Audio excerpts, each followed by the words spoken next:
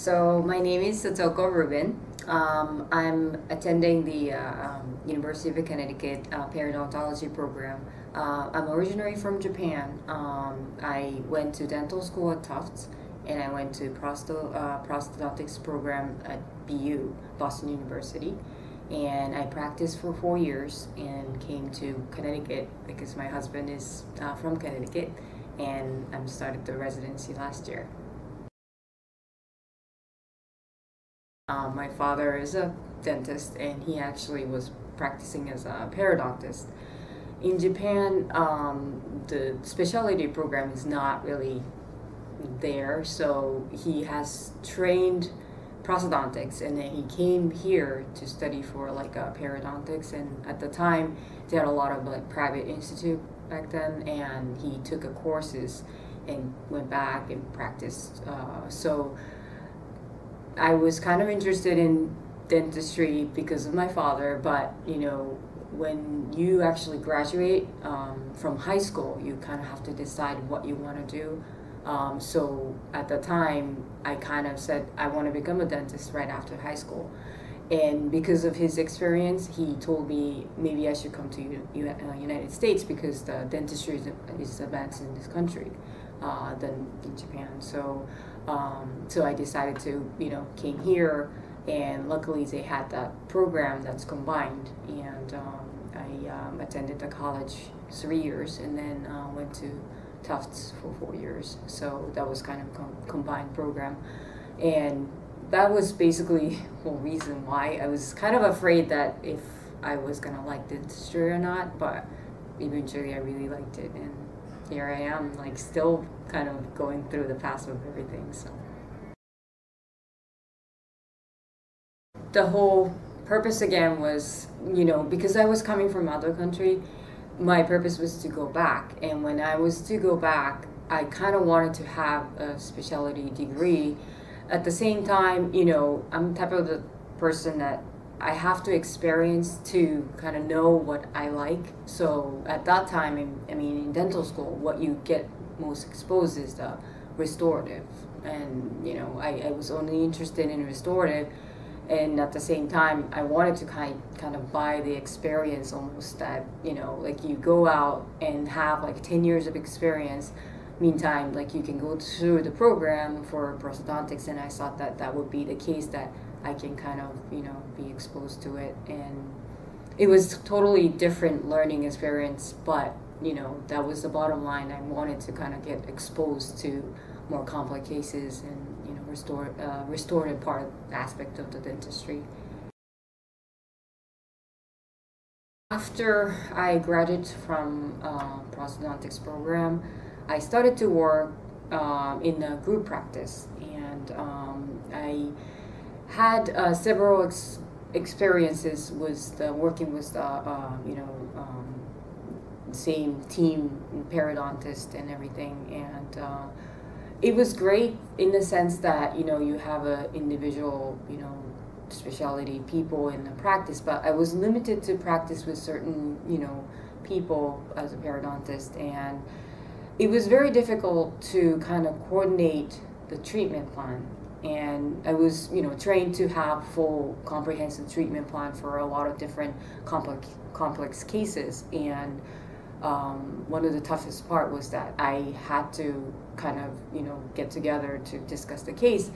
And the bottom line was always that, periodontist says, well, this is not very predictable. I cannot do this treatment, even though I wanted to go for that, way. We had to work together, and if the periodontist, the other person says, no, we can't do that, I was kind of only limited into the way. But in a sense, I also wanted to find out how realistic my expectation from the restorative part side is, actually applicable to the, the perio side. So in a sense, I started to want to start to know how much I can take care as a whole treatment plan, and that's why I started to become more interested. At the same time, in a different country, like again in Japan, there, like I said, there isn't a lot of like a specialty. So a general dentist actually takes like a full comprehensive treatment, and they do, do the continuing education and everything, and they do try to take care, all the patients start to finish. And of course you have to learn so much, material and, everything, but, they were able to do from the start to finish. Like, you don't have to really, send out to relying on somebody to finish your, case for the, whole treatment plan. And that was something that I really was fascinated to do. It's not like I'm giving up, but, the coordination of it was somewhat difficult for me, because of my experience and because of, what I didn't know. So that's how I started to become more interested and as I, started to practice, there are so many things that you can learn about. And, I kept thinking that, I should, if I were to learn, I want to learn it properly. So that's how I decided to come back. Yeah. So the prosthodontics is the specialty that takes care of more advanced in the treatment plan, that for people who has collapsed their function, like not just like one single tooth that they're having a problem. It's more of full mouth rehabilitation. That patient may need a denture, they may need implant supported prosthesis. Those are the things that we get 3 years of a training in intense for reconstructing patients' mouths. So it's kind of overlaps with the restorative, meaning, general dentistry, but we do have a training of how to restore in the all kind of different materials to different prostheses. So that's the specialty that we do. And the periodontics is somewhat easier to understand. It's like almost like for gum specialist. So we take care of periodontitis and implant. It is surgical procedure that you do underneath the gum. So that's the periodontics. So when you look at the tooth, you need to, when you look at the patient, do the examination, it's not just that they have just a crown part of the tooth, you have a cavity or you have some kind of problem. You do have also supporting structure of the teeth. And when you have periodontal disease, you need to kind of look at not just the tooth but the whole supporting structure. And when you make a treatment plan, you can't just put the crown on top of the diseased tooth. You need to also look at the foundation of the whole structure. So when we treatment plan, especially for full mouth cases, like we're looking not just the one tooth but the full quadrant or full arch, we need to look at how predictable the treatment can be, and we have to kind of look at the both way of the crown part of the teeth to the inside the gum part of the teeth, and make the whole treatment plan that's gonna kind of make the final outcome to be very predictable. So that's kind of the main key to have a solid treatment plan for the patient. So the important portion, either I like it or not, it is somewhat very difficult or challenging for patients to realize. The periodontal disease almost is like always happens to be the people who's kind of negligent about their oral hygiene and everything. So our challenge is to let them realize what their condition is. And I think when they realize and try to start to become better compliant patient to clean the teeth, and when they say or when I see that their oral hygiene is improving, which you're gonna need that at the end, whatever the treatment plan you're gonna do, you need to have that at the end. And when I see that to start with, I think that's kind of pretty rewarding for, it's just a small step, but that's something that you're kind of intervening patients, life, and, starting from there. So it's pretty much all about, final outcome. And it's easy to actually make the final outcome for restoration or the surgery or whatever the treatment comes to the patient. It is easy to offer it to them and easy to perform. Not easy, but, but most important thing is the longevity of the treatment, like how much they can, maintain or sustain those prostheses or treatment that we give to the patient.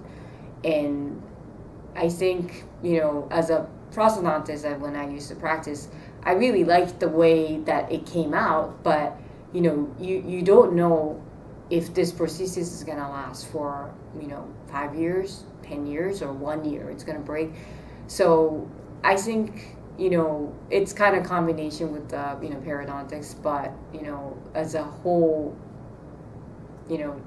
thing, whole treatment or whole outcome that I really like about dentistry is that the fact that I can offer a patient something that I can be sure that, okay, I cannot be 100% sure, but I can probably talk about predictability wise. Okay, I can offer this patient this treatment to you, and if they ask me how long would it last, I can pretty much answer that question, not to the extent that it's exactly, and I can't guarantee or anything, because it's all depending on a patient too. But I think it's very important, and I think I like the fact that I have a little bit better understanding now how long or how much those prostheses can last.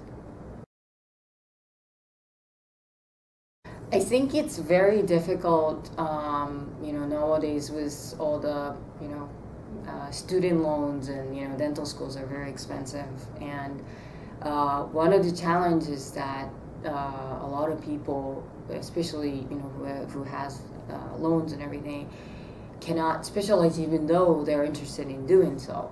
But I find it that when I did the prosthodontics, it was right after dental school, and I didn't necessarily appreciate the all education that was given to me, because I just didn't have experience to, kind of think. It was all new to me, and all, kind of just not really coming to me, because whatever you're gonna learn, you always gonna apply to everyday practice afterward.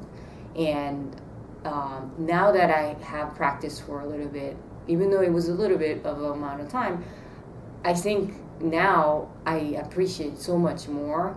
Some of the education is pretty much the same. The treatment planning and, the basic education of dentistry, we learn it from the dental school, and I'm kind of like repeating like the second and the third time. But now I really appreciate, what to take as, clinical application to it, that I feel that, if they're not, they can't do a specializing, once we start practicing, it's difficult to come back. But if you have a passion for it, I don't think they should ever give up on coming back, because you're gonna appreciate so much more having experience and coming back. So my encourage to people or dental students are that, if you want to specialize, you don't have to do it right after dental school.